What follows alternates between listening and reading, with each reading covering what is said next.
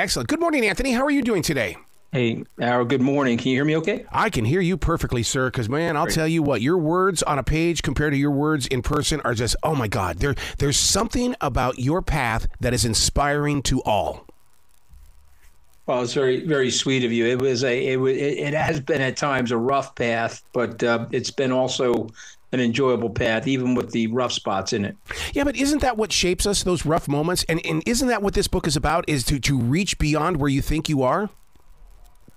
No question. I think for me, I've had an undeserved life. I grew up in a neighborhood with mostly people that didn't go to college, mostly people that were working with their hands, my dad included.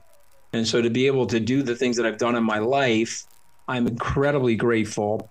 But I think the point I'm trying to make in the book, to aspire to those things without a lot of training, a lot of mentoring, you could smash yourself into the wall a few times.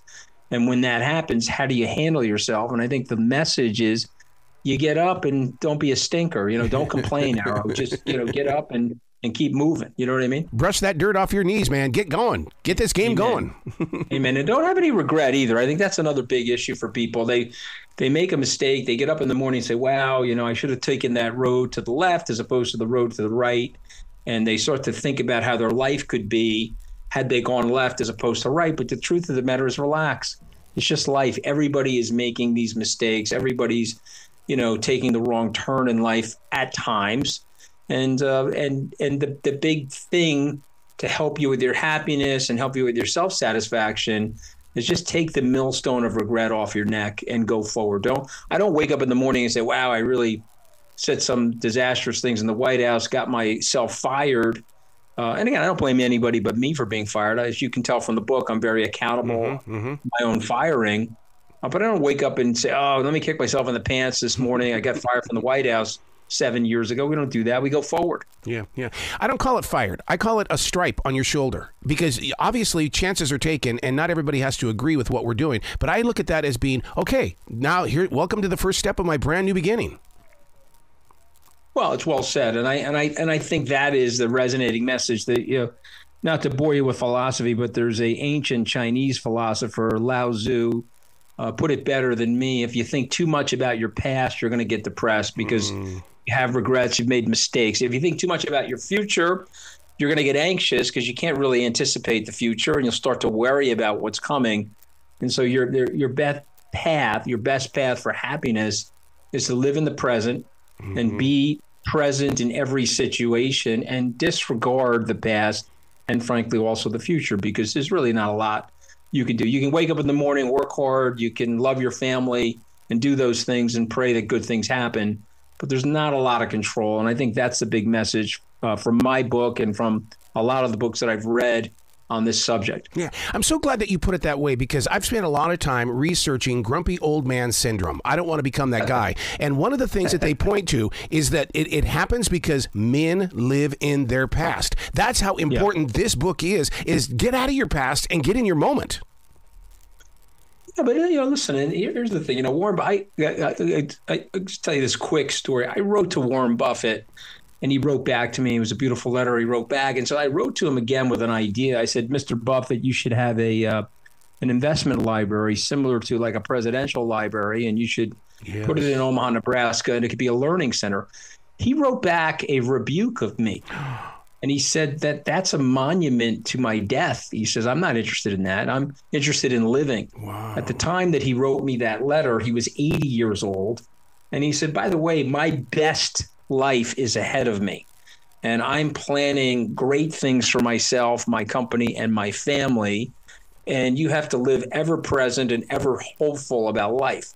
And it was a rebuke of what I was asking him to do or suggesting, but it was so enlightened in terms of how this 81-year-old man was tap dancing to work every day, not being the grumpy person that you're describing, Arrow, but being this ever hopeful, ever optimistic, excited person for life. And here he is today. I guess he's going to turn 94 here in August. And think about these last 12 or 13 years that he's had. They've been spectacular. And his point is that he didn't let the age define him and crick his neck and slump his shoulders and retreat. he pressed forward even into his 80s and now into his early 90s. What did you learn personally from writing this book? Because you had to revisit your chapters. Mm-hmm. Great question.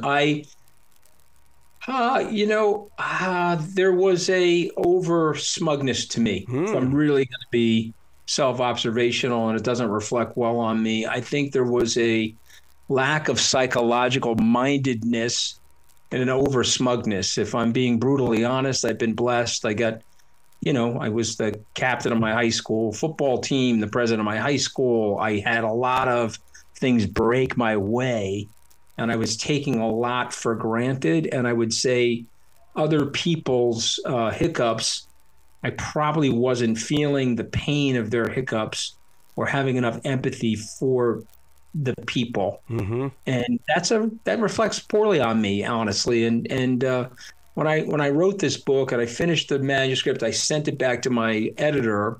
She asked me the question you just asked me, and I said, I hope to God that these experiences that I've had, these very humbling experiences, have made me more empathetic and have made me more psychologically minded as I go forward from here.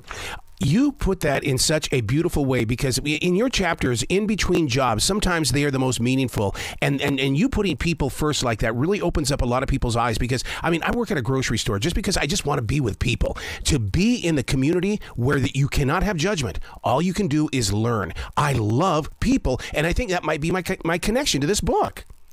Well, I tell a story in the book about this again doesn't reflect that well. I leave Goldman Sachs. I'm trying to build my business. Yep. I'm generally insecure, so I joined the Harvard Club.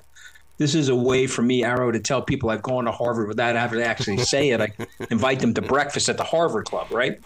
And so I'm serving them meals, and there's a busboy there who's a terrific person. He's helping me, and of course I'm giving him a gratuity, try to treat people with kindness. A couple of years into me doing this, the busboy comes over to me and says, Mr. Anthony. I said, yes. He says, you manage money. I said, yes, I do. He said, well, you're such a nice guy. He says, my family just came into a $35 million personal injury settlement. Would you be able to manage the money for me? Now, I wasn't actually. It wasn't my skill set. So I referred it to somebody else. But it's when you think about that, I'm there whining and dining and courting people, Arrow. But the person that has the most money in the room turns out to be the busboy. And it's a lesson about treating people with respect and treating people with kindness, not being transactional, not expecting a quid pro quo, or being in a non-linear relationship with somebody, just being kind for the sake of kindness. And I write about that in the book. I think it's very important for people to get that. If they get that, they'll be a lot happier in life. The book we're talking about is From Wall Street to the White House and Back. You put some focus on Sam Bankman in this. I'm not embarrassed to admit that. I liked his family. I was saddened by when I heard that what he was perpetrating at FTX. I was saddened by it. And you just have to listen. I like Sam enough where I was willing. I've worked on this business called Skybridge for the last 20 years. I have a 36-year career on Wall Street. I liked Sam and trusted Sam enough to sell him a piece of my business. He wanted to buy the whole business. I'm a little bit more of a gradualist. Thankfully, I only sold him 30% of the business. But I'll just say this to you.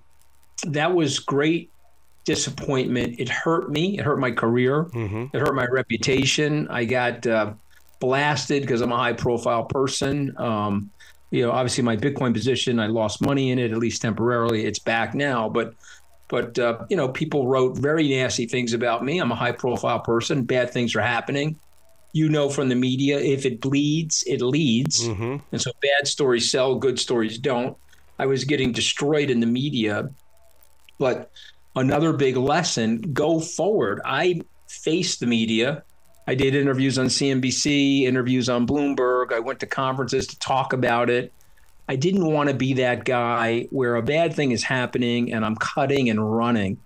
And I think sometimes in life, when you face the music and you explain what your mistakes are, or you explain what you did right or wrong, I think people have more respect for you. And I think you frankly have more respect for yourself. You don't have to hide when bad things are happening. You have to face the music. Wow. My My pastor, Stephen Furtick from Elevation Church, would say you run into the fire and then you teach those through your experiences.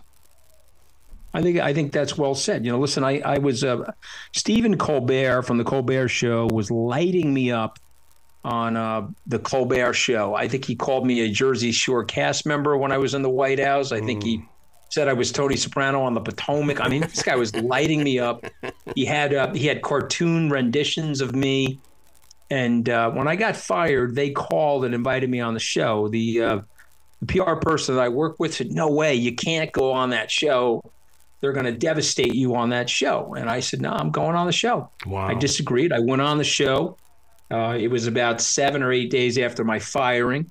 They teased me. I teased him. I think I brought him a front stabbing knife from my restaurant, the Hunt and Fish Club. And of course, the show made me put it in glass. They were afraid I was going to stab him with it. I laughed. But we had fun together. He said to me, "Hey, you think you're going to last a long time in the White House?" I'm like, "Well, I thought I was going to last longer than a carton of milk in the refrigerator. I think I was going to get blown out before the milk went bad." But my point is, own it. Own the problem. Own the mistake. Don't run from it. You don't need to run from it. Share it, own it, be a part of it, and you'll be so much more well served if you do that. Listeners need to know that your book is really filled with incredible stories, but it also features 25 lessons that really come directly from your heart and ambition in life. Well, yeah, I tried to write it not in a chapter style, right? Because I know we have short attention spans now, and so these are 3 to 5 page lessons. You could pick up the book in the middle of the book and start reading, or start at the end. There's a lesson there, and so it's a book that I sort of felt like this was a little manual. And honestly, I have 5 children. I think it's very important for parents to provide space for success and failure for their children. The children don't need to be perfect. None of us are. And so writing a book like this, I was trying to explain to my kids, hey, go for it in life. And if it works out, great. If it doesn't work out, here's some things you can think about to reset the stage for yourself and go forward. Being that New Jersey guy, how do you escape the shadow of New York? Because so many people, brilliant people, come from New Jersey, but then they make their way to New York and say, yeah, I'm New York. And it's like, no, be proud of New Jersey. Yeah. So, that is actually often a mistake with me. I'm actually from Long Island. Everyone thinks I'm from Jersey. I guess it must be my accent or something like that. But I relate to the Jersey people. I'm a Stevie Van Zandt is a buddy of mine. I relate to the Jersey people. Obviously, Governor Christie and I are very close. Governor Phil Murphy was my boss at Goldman Sachs, and so I know Phil and Tammy Murphy for 35 years. So I get the ethos of New Jersey. I love New Jersey.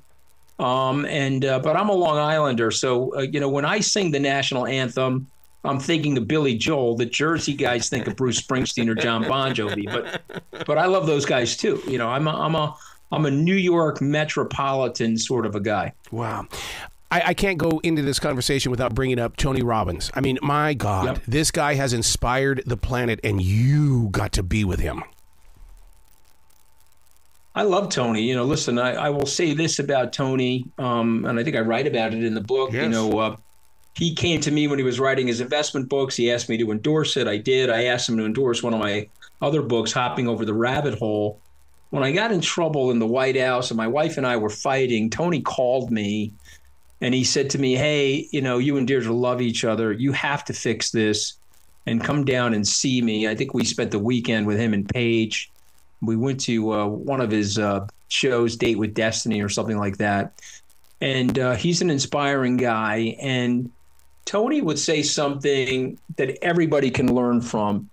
It's your mindset. Mm-hmm. Bad thing happens. How do you frame your mindset about the bad thing? And by the way, since you're human, unfortunately, some bad things are going to happen to you. The human condition requires birth. It also requires death. A result of which we're going to say goodbye to people that we love, whether it's a parent or a loved one. And I think Tony's probably the best at that in terms of sizing up. Here's the human condition. Here are the rules. How do you handle yourself? How do you comport yourself given these rules and these circumstances?